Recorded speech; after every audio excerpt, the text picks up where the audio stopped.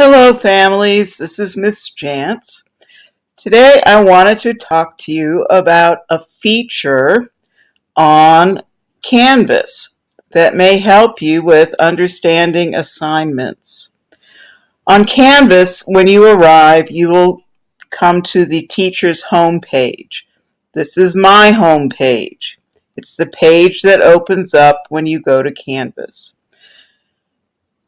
I have my home page on what is called a page.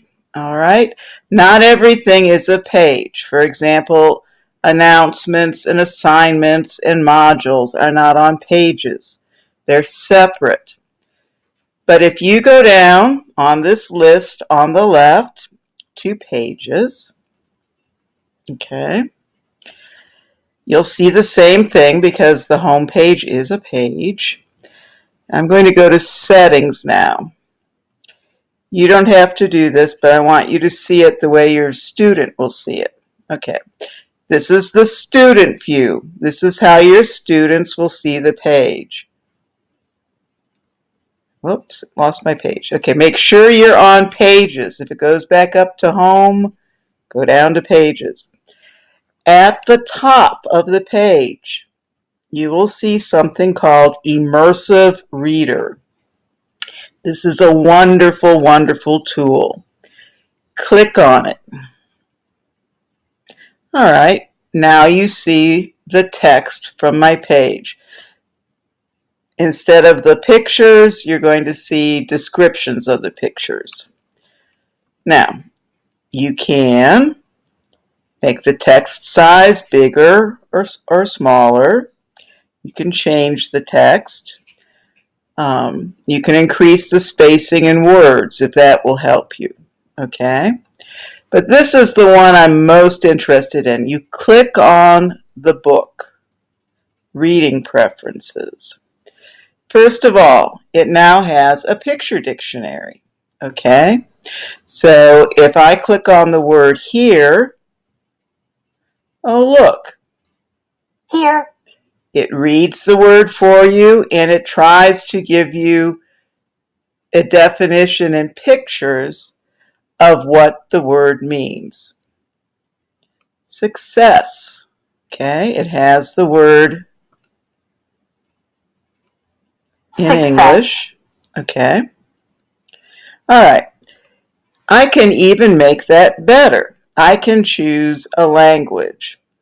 So let's choose, I like to choose Portuguese, I think, since we have a lot of Portuguese people this year. All right. It says translate Portuguese by word. Now what's going to happen? Look, it's got the word in English. You can hear it in English. English. And you can hear it translated into Portuguese. De inglês. Okay. Time. Time. Vez. Okay. So that could be very, very useful for you if you don't know some of the words. You can even make it more useful than that. You can click on Translate Portuguese Document. And look what happens here. It's in Portuguese, the whole page. And now, Página. It tells you the Portuguese and English still. Page. It still has the picture dictionary, but now the document is in Portuguese. All right. Something else you can do. Let me get this out of here. I'm going to say English for a minute, so I can show you something else you can do on this page. Some of you are great at speaking English, but your reading is still not too great. So you can go down here. It's hard to see because I'm in student view, and you click the arrow. Welcome to my English for Success in Life page. If this is your first time here, please watch. It will read it to you. Okay? So this could be a help to some of you who still are struggling a little bit with reading. If you don't like the way it's being read, I encourage you, please slow down the voice. All right, this is voice speed. The turtle is slow, the rabbit is fast. So please slow down the voice speed if you don't like that. And also, if you are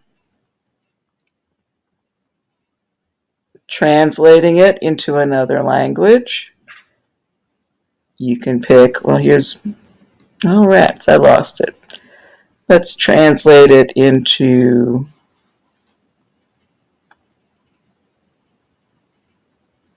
Portuguese again. Now, click Document. When I click the arrow, Bem-vindo. Comece aqui. Bem-vindo em muitos idiomas PicMix. it will read it to you in your chosen language. All right? When you're done with it, you just click on the arrow and you're back to the page where you started. I know that doesn't translate everything for you, but this is on all of your teachers' pages, and at the very least, it will help you translate the directions for using their website. So I hope this was helpful for you. Email me if you have any questions. Thanks.